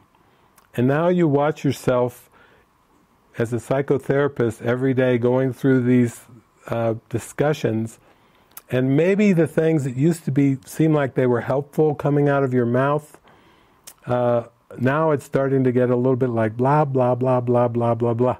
Like wait a minute, where's my joy? I'm not experiencing joy, but I have a job, I have a career, I have to fulfill the requirements that I agreed to when I signed my employment contract, and da-da-da-da-da. And you're saying, my work, however, makes that difficult, the present moment difficult, because every client wants to discuss their past. I have no desire or passion anymore to talk about those things. My only desire, and when I come alive and feel as though all of it, whatever it is effortless, is when I'm sharing my heart, God, and that they don't have to fear, because even that is an illusion, that we actually never die. So the truth wants to speak through you, and you still have a self-concept of a psychotherapist, which is still part of being an unhealed healer. But what is an unhealed healer except a call for healing, a call to know the truth? And that's why I was sharing with parables from my life, and Francis was sharing from parables, that we have to be so faithful that we're willing to listen and follow, that we're willing to let go of anything that we're holding on to. And that means everything. In terms of my life, in the parable of David, I was having so many miracles back in the late 1980s. It was just me and Jesus in the Course, and really going deep. But I thought, I'm going to have to let go of this self-concept I have with my grandmother. I'm going to have to let go of this self-concept I have with my family. I'm definitely going to have to let go of this self-concept I have with academia after I've come out of 10 years of full-time university. I'm going to have to let go of my ambitions for the future. My ambitions of the kind of life I envisioned for David, my envisions of having a girlfriend or a wife or a soulmate. I'm going to have to let go of all of the things that I had ambitions for in the future that I thought would fulfill me, and realize that there's a decision I'm making in my mind, and then I need to learn how to decide with the Holy Spirit. I've been having a rough time of it, and I feel like a fish out of water, like you've felt disoriented, and you felt like, is this even real, and is this surreal dream that I'm having? I would rather sit under a tree some days than go to work and play this psychotherapy psychotherapist stick anymore. I'm getting sick of the stick of the act. And I don't want to act anymore. I don't want to be an actor. I want to be who I am. And so you start to say, my only desire is really to share my heart of God. Now, I have worked with people over the years, for the last 20 years, where I've lived with them, I've joined with them every day, and this is the kind of things we discuss. I've worked with CEOs of companies who have gone through dismantling. I've gone through people who realize they have a big, heavy mask as a teacher concept, and they're not happy. They become such an intellectual teacher of the Course that they know it like the back of their hand, and they can recite the book, and they can recite scripture from the Course, but they're not happy. What good is your life if you're not happy, if you're not joyful? Even a Course in Miracles teacher concept, you got to let go of that one eventually. That's just one that Jesus uses to kind of help you go up the ladder of consciousness, but you're so vast, you're even more than a miracle worker. You're more than a teacher of God. You're the Holy Christ who's dreaming that he's a woman with some children and a husband in an apartment in New York City or up in New York. And believe me, there's a big gap there between it's not a real gap, but it's just a perceived gap between what you believe and what is true. I have good news for you that I've worked with people who go through dismantling of careers, dismantling of families in their minds, dismantling of partnerships. Things fall apart. It's entropy, if you know anything about science. It's a big, giant entropy because this world is based on the belief in separation. What else could it be? What else would you expect of a death wish except entropy? When I read about entropy, I go, of course. The world's all chaos and destruction. What else would you get from a death wish? God didn't create this world. This world is a projection of the belief in separation. So, this is what I love. You say, I think I'm just missing some pieces to this puzzle, or I've misunderstood something, so I'm asking you with much love, respect and gratitude, if you could help me understand this better. Well, Anna, yes, I am a lifelong companion with you. We have been brought together by Jesus Christ for the experience of the wake-up. I have no other desire in this world than to extend the helpfulness of answering the call. This figure of David is like a little pointer pointing to the light, but the figure of David is just as much of the dream as the book, A Course in Miracles, is part of the fabric of the dream. But that call in your heart is touching you, and it won't go away, and you won't actually find fulfillment and happiness until you answer the call. I might remind you of a parable that happened many, many centuries ago called Siddhartha. And Siddhartha basically was living in a palace, and he was supposed to be the king, but he just couldn't accept that was his destiny, just to be the king. For some people, they would love to be king of a kingdom on earth, run the show. But just so happens that this beautiful music started playing, and the whole palace and the whole village fell asleep. And him and his trusty companion and his horse, they left, and he went on a journey to find enlightenment, to find the Buddhahood, and to let go of all the sleep and mesmerism that seemed to be his daily life on the planet. He was destined to be king, but he knew that wasn't his true destiny, because who we are is not a king on earth or a queen on earth. Who we are isn't some manifesting person who learns how to use the power of their mind to make different illusions. Who we are is that which transcends illusions, that which is prior to illusions. That you're not going to hear this from a lot of Course in Miracles teachers or spiritual teachers, because I'm just telling it as it is. This is just the straight, plain, simple truth. You will never be content with anything except knowing who you are as the living Christ. you will always feel like a little, like the princess and the pea. You always feel that little pea under all those mattresses. You always feel like the Matrix, Morpheus tells Neo, it's like a splinter in your mind driving you mad. That little splinter is clouding your vision, is making your eyes water, is distorting your perception, because the ego made this whole world up out of that little splinter of this tiny little sliver of a belief, tiny mad idea that you could be separate from your source.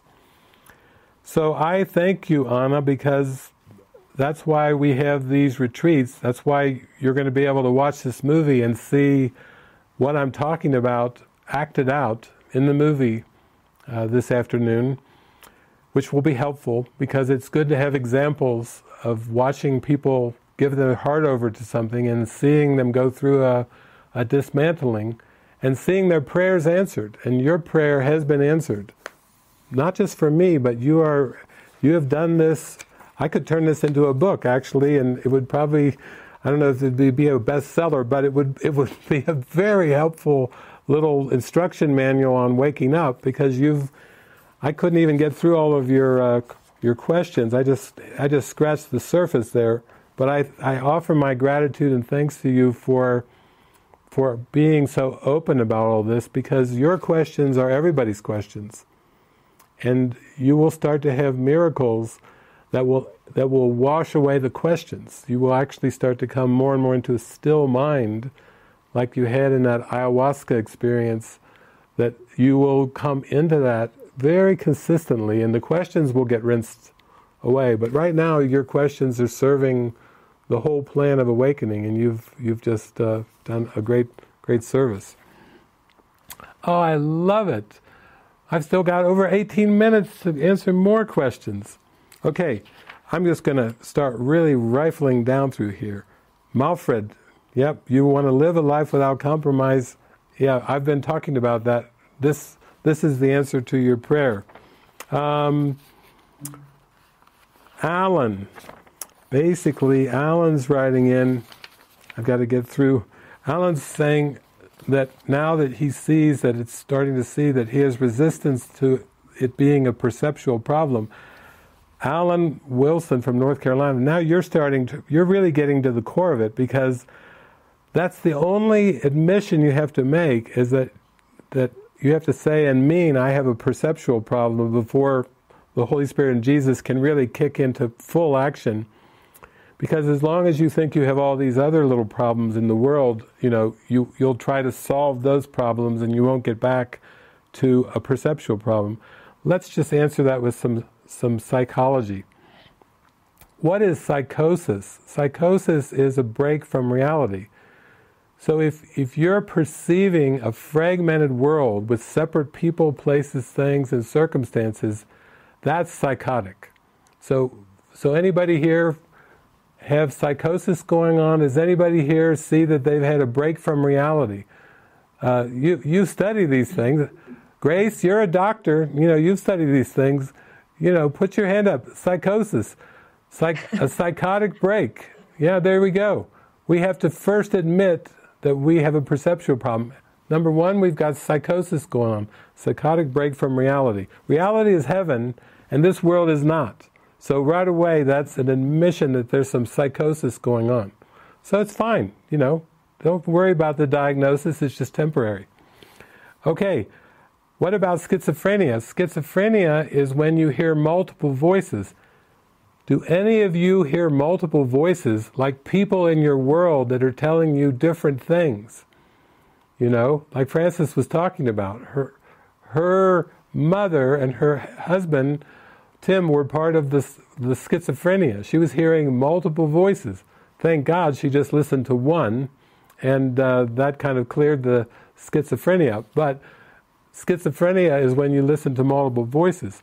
And I could go on. I could use a lot of other categories, but basically, Alan, if you just have the faith and let the dismantling occur and actually admit that you seem to be not experiencing consistent peace and happiness, and you're willing to be shown the way, that willingness will take you all the way back to heaven. Because that little willingness joined with the Holy Spirit's immense, enormous power, that's a powerful combination. So you're on your way. Daniela. Oh yes, Daniela, I just was on a video chat with you from Colombia yesterday, wasn't it? With your boyfriend who's afraid of you coming to Mexico for a retreat. He was asking me, is it safe? Yeah, it's safe all right. This is going to bring more safety to your mind than you could even imagine, because you're opening to your divine guidance. But your thing was on cause and effect. You know, you said, today my prayer is about cause and effect. I've been thinking about this topic a lot since my relationship with food seems to be hard and confusing. I understand intellectually that there is no relation about the food I eat and the weight of my body seeming to go up and down, but I don't believe it, and I really want to. Could you please talk a little bit more about this topic? I want to believe in quantum living. Yay! Quantum living. Thank you so much. A lot of love to everyone. So, for you, we could say that all specialness involves the belief in causes and effects in the world. And so certainly around body weight and food, that's a false association that the ego has made to keep you feeling guilty, to keep you trying to control your weight. Why do we have to control our weight? Is because our programming teaches us that it's better to have a thin, trim, athletic, muscular body than a fat, ugly, sagging, overweight body. It's a strong hypnosis that's telling us that we will be loved if we're thin and we're beautiful and we're athletic and muscular, and we won't be loved if we're not. I've actually been to Colombia quite a few trips. I've been to Medellin and Cartagena, I've been to Bogota, I've been down to Cali.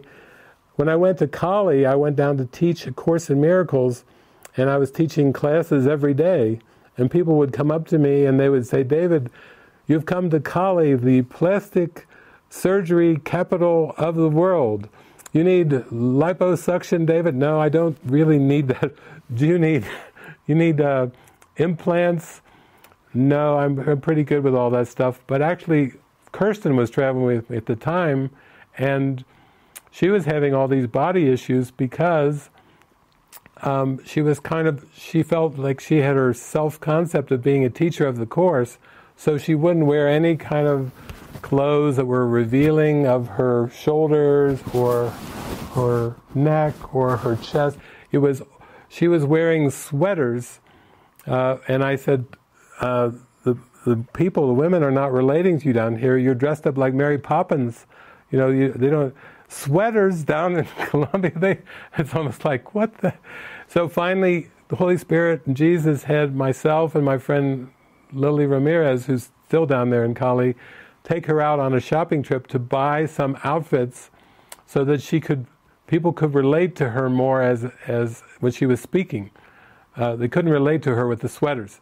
And then little by little she did it, and then she finally started doing some expression sessions with Lily and I, and she was saying, I think that some of this might be in her book, I Married a Mystic, but she basically was saying, I can't wear these kind of skimpy little things that they wear down here because I can't be a teacher of God if my nipples are showing.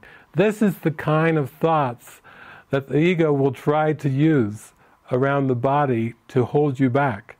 And you're just getting onto them now because you're starting to realize that yes, there's a self-concept in there, and body image is very prominent on that self-concept. That's why the weight is so important, and you go into it a little bit deeper.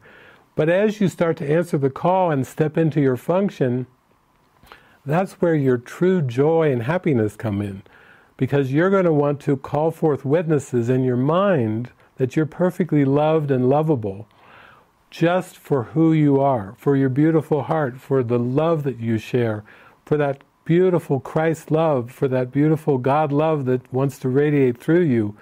That's how we realize our true worth, because God created us. It's spirit, and we need to know that. So you're bringing up something that I hope when you come up and I meet you there in Mexico, this is something that will be used for all those other people too that will be with us, because many people are going through a lot of guilt and shame around body issues, weight, and you're maybe not choosing all the things of the world to try to you're just using things like exercise and diet, but you're also still believing in cause and effect, like these things should work for me. Why do they work for other people and not for me? Whereas some people are going for the plastic surgery and the liposuction. They're more extreme examples of trying to use the things of the world, to try to feel better. And that's more just an extreme example of how far the ego will go to try to take you away from the truth. So thank you, Danielle. I'll see you soon. Thank you so much for sharing that. I've also got Sabine from Germany. Sabine, oh my gosh, such a beautiful thing that you wrote, because Sabine and I have been in contact here for a while.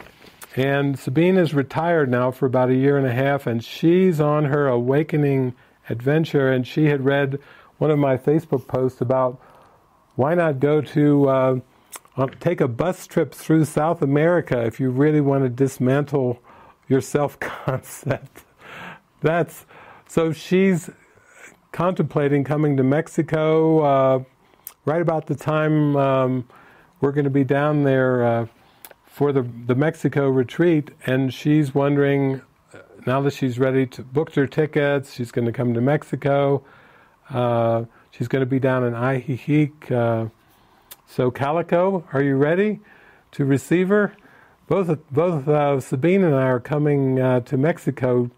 We're going to have a powwow together, all of us, because Sabine's coming all the way from retirement, and the ego's telling her, oh, you're too old. David did this in his 20s, but you're too old to do this. And she's launching to come down there on the 15th of January to Mexico. She's got 6 days booked at a hotel in Ajijic. I'm going to be down there too. That's about the same time. I think Daniela's going to be there. We've got people coming from Brazil, from all over, lots of Mexican. There's a Mexican senator coming from Mexico City with his big white hat on. We're going to have a party down there. We're going to have a dismantling the ego party. So Sabine, Calico's waiting for you down there. I'll be down there shortly. We're going to have to come together and shine our lights, because this is about following the guidance, and of course the ego is going to tell you you're too old, you don't have enough energy. What's going to happen? You haven't planned your trip. All you've planned is your trip to Mexico, but this whole thing with South America and bus trip and everything. Daniela can probably give you some good tips on Medellin. Some nice people to meet that are miracle workers in Medellin. You see, just here, just online, already things are starting to unfold, because you don't even have to know what's going to happen on that trip. But I have to say, Sabine, you are really going for it in your retirement. You lived years with obligations and rituals and so forth, and now you are on the adventure of your lifetime to follow the Holy Spirit, to follow the prompts, to trust, and to go for it with everything that you've got. And Calico and I and Daniela are just among the mighty companions that will be with you and watching you on this great adventure. So you wrote the whole thing out. This started back, a Zoom online retreat took place in December of 2017, or in January of 2018, but basically I told Sabine, I said, the branching of the road, read the branching of the road section from the Course, and you are just about to go on the most glorious adventure of awakening in your lifetime. And I've seen Sabine in the monastery, and I've met Sabine in different times and places. Sabine's been to our Mallorca retreat over on the island of Mallorca, over near Manacor. So I just wanted to mention that. Still got time. Helena Elias, oh, there you are. Helena, you are exposing the ego in a royal way, and you're just sharing it all out. And my invitation to you is, go for it. Go for it. The things that the ego would use to try to scare you the most about sacrifice or loss or hurting people or letting people down. You've heard the parable of Francis. You've heard the parable, Elenique, you have three boys. Her son passed away and came with a message. There is only love. And Elenique is ready to kick it into gear with that. If there's only love, and if I'm not fully experiencing that, then I must have the strength and the power to ascend. That's what Elenique took that message from her son's voice in the dream. I must have the power to ascend. I know you have a great strength in you. I've felt it all along, where it's like you want to rise up and cast off these things that have been weighing you down. You just went through a beautiful holy relationship with Lisa Windsor, and then you noticed a bit of the mask still wanting to come in, the mask of the minister mask or teacher of God mask, and then now you're outing everything. You're just saying, no, it has to go way beyond this idea of trying to behave a certain way or look a certain way. I need a context where I can expose all my private thoughts. I need a context where I can get into my function in the fullest way possible. And is there any reference for it? I mean, I think about Mary Baker Eddy. I was so inspired by Mary Baker Eddy, but she went through years and years and years of extreme suffering. She got married to a dentist. That didn't work out. You were talking how you want a partner who reflects your deep devotion to God. Mary Baker Eddy's first husband, Pattison, he was a good provider. He was, this and this and this, but it was like there's something inside of her that was calling her back to God in such an extreme way that she basically had to leave Pattison. She basically had a child. The child was taken away by social services back in the day, probably back in the 1800s, and was taken away, adopted by another family in the Midwest. I think it was Oklahoma. And so she didn't get to see that child until the child was a grown man coming back and part of a lawsuit against her, trying to rip down her whole life's work of Christian Science. Talk about a child coming back to try to haunt you. It was just an attack thought, nothing more. But everything in the dream world will, if you let Jesus arrange time and space, it's going to be for the awakening. This is about loosening from the meaning given to these thoughts and images. It's not about letting go of love, it's about forgiving the blocks, releasing the blocks so you can fully experience all this love that's in your heart. It's like you have a calling, and the only frustration is hesitation upon answering that call. And what you've done here is you've just poured it out. I mean, you just poured your heart out and you just said, here it is. This is the stuff that the ego doesn't want me to share, but I'm going to out the ego. I'm just going to begin the process of coming out of the closet with my identity and starting to just say, these have to be fair. It has to be fair game for me to expose what I know is holding me back. Maybe there'll be ripples in the fabric, like Frances had ripples. She had her husband and her mother doing an intervention, like get back to time and space.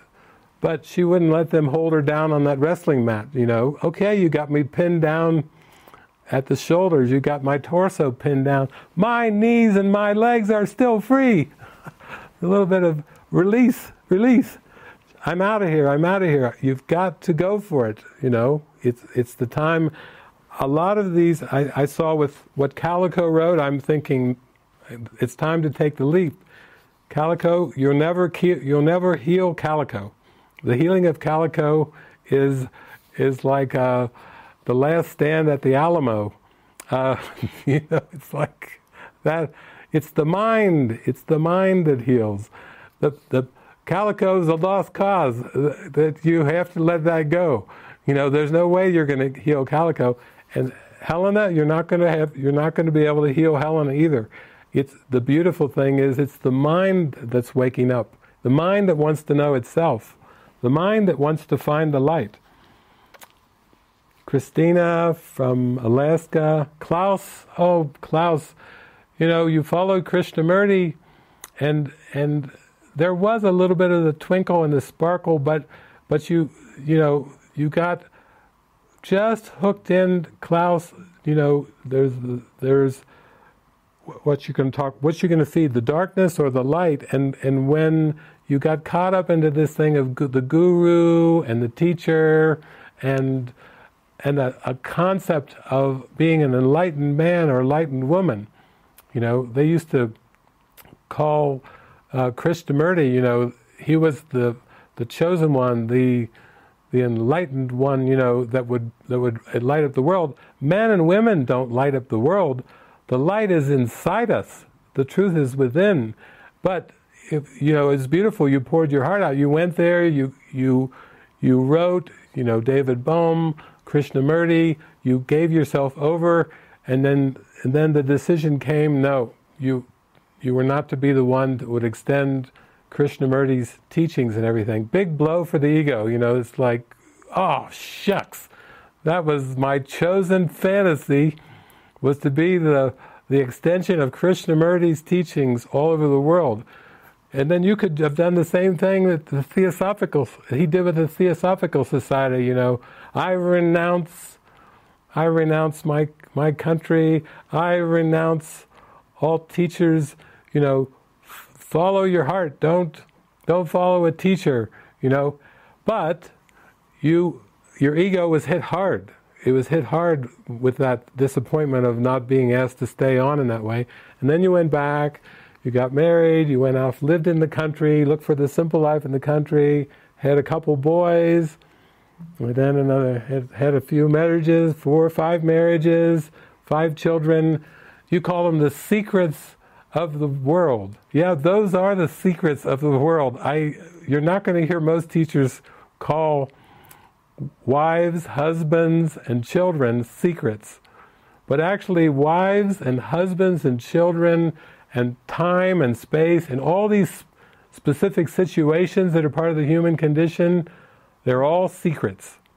They're all secrets we've been hiding from the Holy Spirit. We've been fooled into trying to find the truth in the world. We tried to find it in people. We looked for avatars. We looked for messiahs. We looked for teachers. We like to put them up on a pedestal, and then we watch them like we like to see them fall. We get our binoculars out. We watch them. Ha ha! There they go. There they go. They're tumbling down. And then we say, oh, that's a fake one over there. But actually, it's because we feel fake, because we believe we've left the Christ, we've left God, and so the ego generates an entire world of time and space so we can point a figure at the ones that are frustrated. Like, I can totally relate to what you were saying. Most people say that when they talk about Krishnamurti, they said he seemed to have such a broad experience of everything, but he also seemed to have a bit of frustration that he was seeing. He was like in the eagle's nest, and he was seeing from the eagle's nest. And then when people would come, and he would come down from the eagle's nest to Brookwood or to Ojai and all the places that he went, he would try to be with the people One time I watched a Krishnamurti video, and it was all about dissolving fear. And I remember I watched the video. I was in Roscoe, New York, where Ken and Gloria Wapnick had their place, Foundation for A Course in Miracles. I'm in the sunroom all by myself. I pull out all these Krishnamurti videos, and I put on one. It was called The Structure of Fear. If you ever get a chance to watch this one. And in this one talk, he dismantled the entire ego in terms of taking you step by step. But they kept showing the audience, and every 5 minutes of the talk of The Structure of Fear, they would show Krishnamurti, and he'd be on his seat like this with his little twinkly eyes and talking, "Are you with me? Are you with me?" And then they'd show the audience, and it was almost like what he was talking about was so deep that it was going over the heads of everybody in the audience. He would lose another 200 people. Every 5 minutes he spoke, he'd lose another 200 people in the audience. And I was fascinated. I was watching this, and I thought, he is lighting my heart up with every word that he speaks, but it's because I'm ready. I think I'm just ready to hear the words. That's all it is. And so what you showed me was your great desire, and I love that you contacted me, and I love you so dearly, but we together, you, Klaus and I, and all of us on this retreat, we are together on the great adventure of authentic awakening, where we can share all of our sorrows, all of our pains, we can share all of our ambitions, all of our things that didn't work out. We can share whether we've been married or not, or whether we had 5 husbands or wives. It doesn't matter. It's none of it matters. We are so beautifully innocent right here, right now, because of who is our source. And we're on to the ego now. Now we've actually come a long road, but we are now onto it, in the sense that we are seeing it's tried to fool us into being guilty, and it's tried to fool us and to trick us into following all these detours. But the ego's time is limited. It's it's borrowed time that is actually running out. The clock is running out on the ego.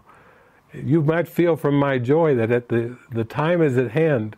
The ego is no more. The ego cannot stop us. And that's what we join in, all of us. We join in that the ego cannot hold us back.